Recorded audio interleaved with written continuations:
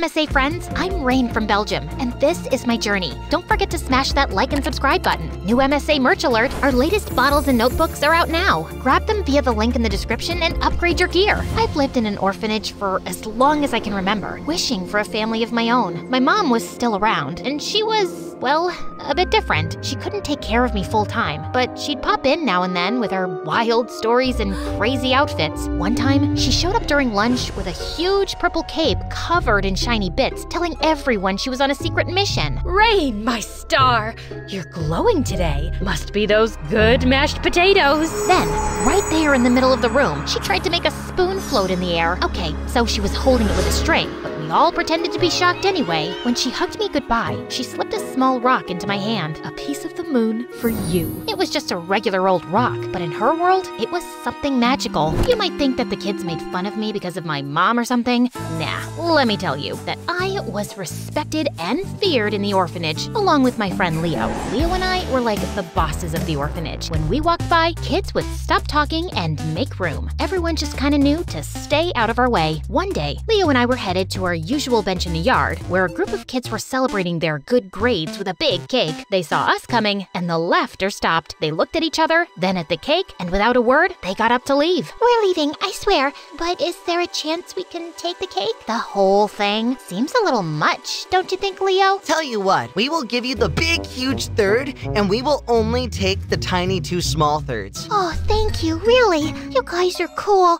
I've been dreaming about you both. They say you dream about people you think about a lot. Wait, is that peanut butter in there? You know what? Just take the whole cake. I can't stand peanut butter. Yeah, this is how things were back then. One afternoon, when we were 12, as Leo and I were planning our next prank, the warden called us into her office. She told us we were getting adopted by the Morgans, a rich family with a pool and a daughter around our age. I was excited, but also scared Leo might like the new sister more than me, so I blurted out, "No thanks, I'll pass." But they want to adopt you both. That's their condition. Why do they want both of us? Who cares? We're getting our dream, being adopted together. And don't worry, I'm not gonna love her more than you. No rich girl can match your wild craziness. So I gave in. When the Morgans came to meet us, they were super nice and smelled like flowers. Look at you two, just adorable. Leo was practically starstruck by the Morgans and began spouting off random facts to impress them. Did you know the country is pronounced Iran and not Iran? Also, I'm a whiz at geography. And hey, fun fact, the Earth isn't round or flat. There's a big chance it's shaped like a donut. I hung back, not saying much, but there was one thing on my mind. Where's your daughter? They pretended they didn't hear me, so I asked louder, and they looked a bit hesitant to answer. Then the mom just said that their daughter Emily was sick. I'm not an expert, but that looked like a lie. Even though the Morgans were nice, something about them just felt weird to me. Leo thought I was making a big deal out of nothing. Chill, they've got an awesome pool. Why are you so crazy about the pool? You're not a sea dog. Hey, I don't mind you insulting me at all, but please keep your voice down. I have a reputation to maintain around here. I just shrugged. Whatever was going on, we were moving to the Morgans' place in a month. A month flew by, and then boom, Leo and I were at the Morgans. It was wild, like stepping into a movie with their huge house, and yes, the epic pool Leo wouldn't shut up about. We had a blast that summer, splashing around and living it up. The Morgans even signed us up for a fancy private high school. Everything was pretty awesome, except we hadn't met Emily yet. Emily's spending the summer with her aunts in France. She'll be back when school starts. A week before school started, Emily finally arrived. She walked in with her suitcase, looking totally different from what I'd pictured. She was our age, but acted like she was something else. She had this snobby vibe that got on my nerves. And well, it was hatred at first sight. I could tell we weren't going to be friends. Hi, Emily. Sweetie, how was your flight? Mom, stop asking me about my feelings. Just ask sensible stuff, okay? I'm not a little kid anymore. You know, you are a kid, and don't snap at your mom like that. If you want us to get along, you've got to be nicer. Who are you, anyway? Emily, these are the kids we've adopted. Remember? We talked about this. I know why you brought them here, but I'd prefer if they didn't talk to me. I already don't like them. What reason could that possibly be? Let's just say it's better we don't talk. My IQ is 151. I'm a genius.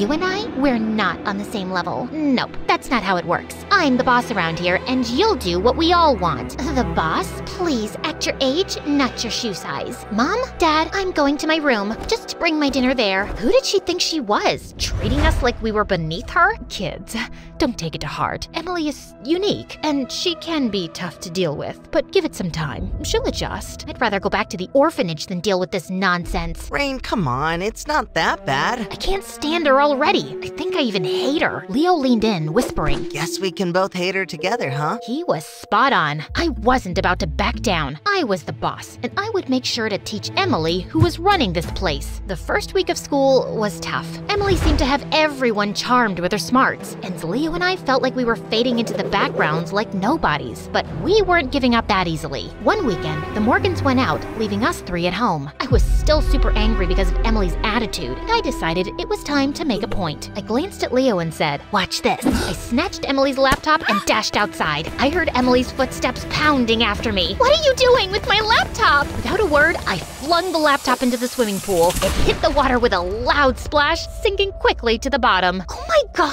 Why would you do that? That's what you get for thinking you're above us. We're in this together, whether you like it or not. I left her there and walked back inside. Leo caught up to me, whispering, You know this means war, right? But to my surprise, Emily didn't do anything. She didn't even tell her parents when they were back. So I continued. I started by hiding her favorite shoes and replacing her shampoo with green hair dye. Then, during dinner, I'd imitate her snobby tone, making Leo snicker. Each prank was my way of showing Emily she wasn't the boss of our new home. But she never reacted or even told her parents anything. After weeks of our pranks, Emily started doing something unexpected. She was being nice to Leo. One afternoon, she helped him with a tough math problem he'd been struggling with for hours. I saw them laughing together, and something twisted inside me. What's happening? I thought we were in this together. I know, Rain, but she's really good at math. She just wanted to help. So that's it? She does one nice thing and suddenly she's not so bad? It's not like that. Maybe we've been too hard on her. But you said we'd hate her together. I know, but maybe it's time we gave her a chance. How dare you! I pounced on him, throwing punches. When Emily jumped in to save him, I swung at her too. But just then, my parents burst in. They pulled us apart and kept calling me for a family meeting. But I ignored them, including Leo, the dumb traitor. A week later, Leo approached me, looking serious. Rain, I hate seeing you upset.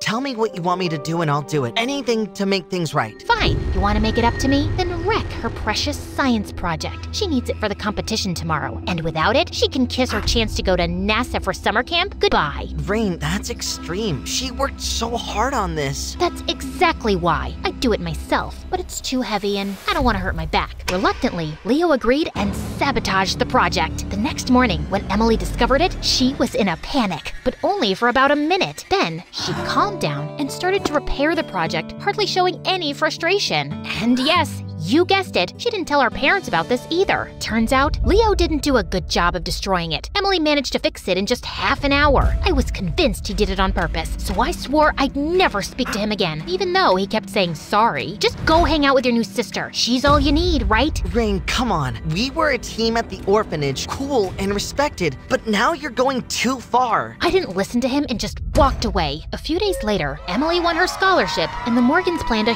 huge celebration. But Emily, in her usual snobby way, insisted that I go to bed early and not attend the party. It was so arrogant of her, and it made my blood boil. The night of the party sounded amazing from my room. I could hear the laughter and voices, with Leo out there having a blast, that idiot. Then I had a brilliant idea. I called Mom and told her we needed her show for the party. She arrived 20 minutes later. I was expecting her to ruin the party with her silly acts, but then Leo sent me a photo on Instagram. To my surprise, everyone was actually enjoying Mom's performance. Ugh! That night, I decided to try a new tactic. I'd be nice. My plan was to get close to Emily, understand her better, and then, as her friend, I could easily manipulate her to become her boss. The next morning, I prepared breakfast and took it to Emily's room. Everyone was shocked. Did you put poison in this? Want Leo to taste it first? Leo showed up from behind her door. Obviously, he was eavesdropping. No thanks. I want to stay alive. To my surprise, Emily said the breakfast was delicious. From that day, I was nicer to her. I even tricked Leo into keeping Emily busy so I could set up a birthday surprise in her room. In reality, I wanted to snoop through her things for answers, but I found nothing. Weeks passed, and I was getting along better with Emily. I was secretly secretly messing with her though, like turning off her alarm so she'd miss her weekend lessons and hiding her homework, but I was done with petty pranks now. So one morning before school, I came down crying frantically. I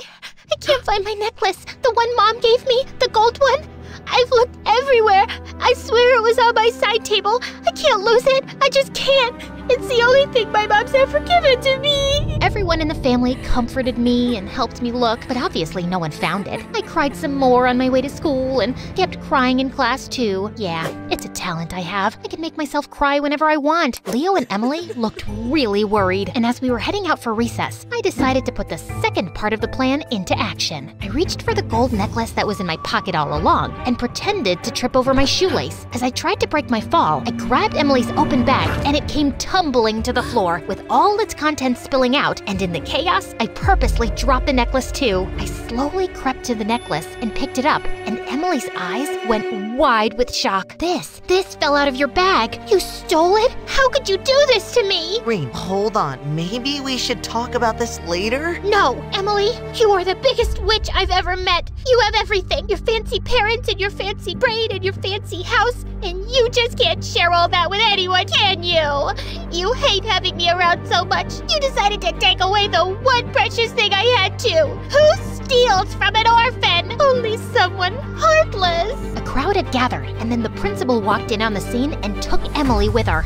Ha! Miss High and Mighty would surely get suspended now. But when I got home, I found the entire family gathered in the hallway, standing next to my packed bags. My biological mom was waiting too. Sweetie, I'm so happy you can live with me now. I'm doing so much better with my new meds, so I can take care of you. You're moving out. Rain, I know what you've been doing. I tried to make you feel like family, but you need to leave. You have problems. What? I didn't do anything. We know everything, sweetheart. This has to end. Oh, great. So living with my crazy mom will fix everything? That's not a nice thing to say. Maybe if you were a better mom, I wouldn't act like this. And you guys, you're no better. You let Emily boss us around. No, Rain. Emily was fine. I mean, not the greatest, but also not evil. You need help. Help? You all think I'm crazy? Fine, I'll show you crazy. Then I stood there for a bit. We're waiting. Well, I wanted to attack one of you, but that'll prove your point that I'm crazy. I'm not, but I like things to be under my control, always. Come on, Mom, let's go home. These people don't deserve me, weirdos. I went with Mom, but honestly, I missed the Morgans a lot, including Emily. Leo and I kept in touch. I thought living with my biological mom would be the hardest part, but I was actually learning and thinking about new things. One day, after Mom's street performance, a girl asked her, "Can I be brave like you when I grow up?" Bravery isn't just about doing daring things. It's also about being kind, accepting others, and understanding that we all have fears. On our way home, Mom talked about her past, how she pushed people away and felt lonely. She wished she had learned the importance of connection sooner. I was so busy being different, Rain, that I didn't realize I was alone in my own world. For the first time, I didn't see Mom as just crazy. She had her issues, but I realized it's never too late to change. She had improved, and now she was raising me with love. Then it hit me, and the next thing I knew, I was apologizing to my adoptive family. What I did was wrong. I'm not asking to come back. I want to live with Mom, but I want us to be friends. You're forgiven. We're more than friends. We're sisters, and always will be. I hugged everyone and left for my first therapy session.